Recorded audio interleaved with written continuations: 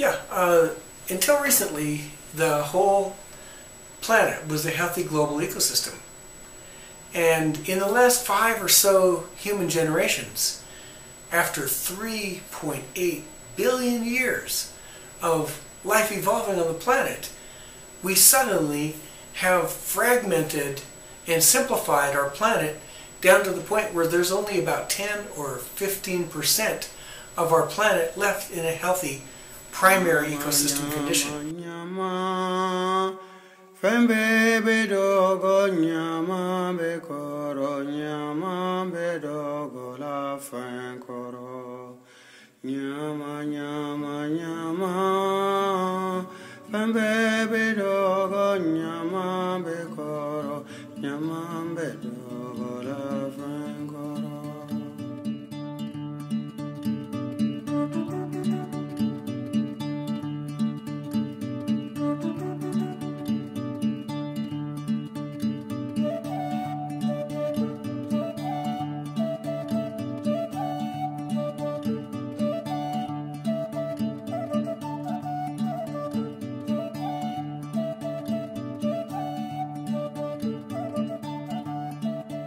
Je crois que je t'aime, je ne sais plus. Pourquoi me taire, je ne sais plus. Je crois que je t'aime, je ne sais plus. Pourquoi me taire, je ne sais plus. Tu n'es pas là, tu n'es pas la même. Tu n'es plus la même aujourd'hui. Mais tu n'es pas là. The rest of the planet has been modified in a way that has benefited humanity, and we've kind of turned land into money, we've turned it into agriculture, into development, and a lot of it's just been wasted. And so, because it's so recent that our planet was in a healthy condition, this is a really hopeful time for us to do something about that. And I have developed a program called World Park. And World Park is a very simple idea. It really is that the whole planet, because it used to be a healthy global ecosystem, could get back to that condition very quickly if we wanted it to, or gradually if we want to take our time. But the problem is that people in the world, the scientists primarily, have decided that the way to protect nature is to make parks, to make little parks and medium-sized parks. And there's a few kind of large parks, like Yellowstone National Park is one of the biggest parks on Earth. And we thought that we could basically take the rest of the planet, the rest of the 90% or so of the planet, and use it up and use it for anything that we wanted to. But that, we just discovered that's not going to work. The reason is that these parks, these natural areas, these small remaining pieces, they're having very high extinction rates. The extinction rates are much higher than we expected.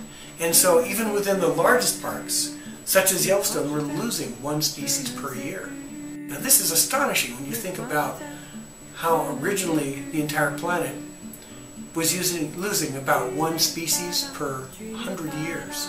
Now we're 200 to 400 a day. This is what we call a mass extinction. Okay, so what are we going to do about it? It's actually really simple. It's actually really fun. What we do is we take those last remaining 10% of our planet, that 10% or 12% or 15%, and we consider those, instead of isolated parks to protect nature, we consider those centers of a restoring global ecosystem. And we begin expanding these parks, these natural areas, these wilderness areas, national parks, we expand them outward gradually from each other towards each other, and what we do is we restore the planet back into a healthy global ecosystem. Now, is this doable? Yes, it is. Absolutely it is. Will it be back to the same global ecosystem?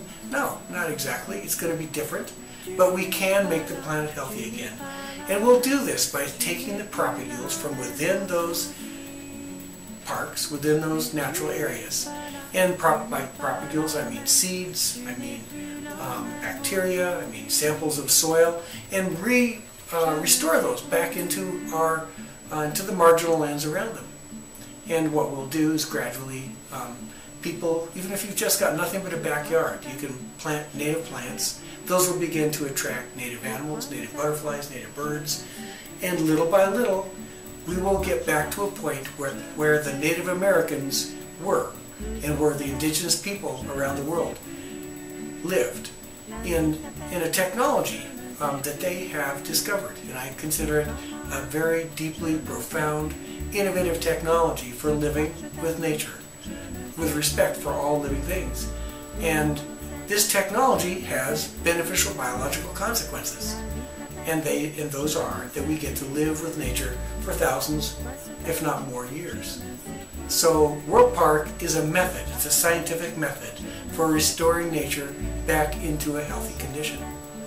How do you see cities helping with this vision of yours? Well, cities are centers of intelligentsia in some ways. These are people who are often academically mature, who are often really love good ideas, and they recognize a good idea when they see one. And people in the cities know better than anyone how important it is to have enough food, to have enough nature, to have enough stimulation from the biodiversity of plants and animals on Earth that give us new and fresh ideas. People are designing their cities now after natural species. For example, in the Middle East there's a giant cactus building that automatically cools itself. We're discovering that we can make our buildings solar collectors very easily. And this is by mimicking the leaves of a plant. And by taking ideas from nature, innovative ideas from nature, we're able to enhance our cities and make them more beautiful.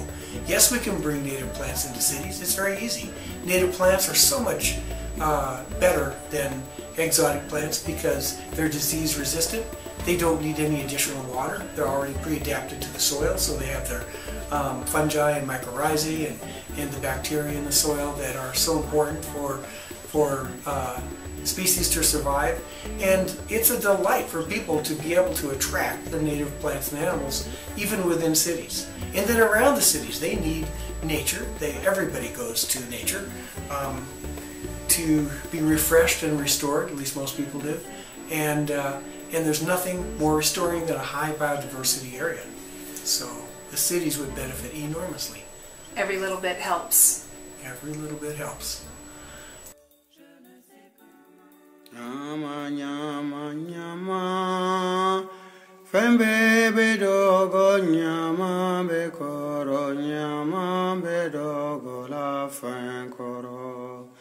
Nyama nyama nyama, fembe bedogo nyama bekoro nyama bedogo la fenkoro.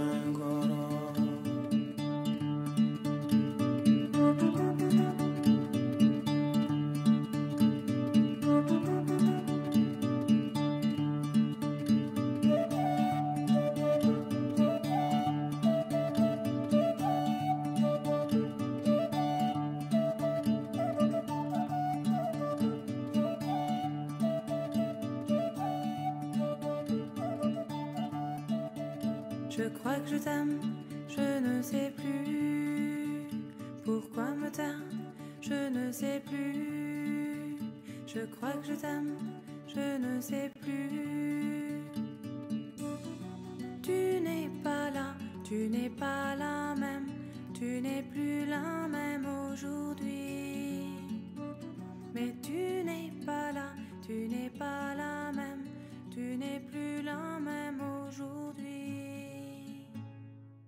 Je ne sais plus.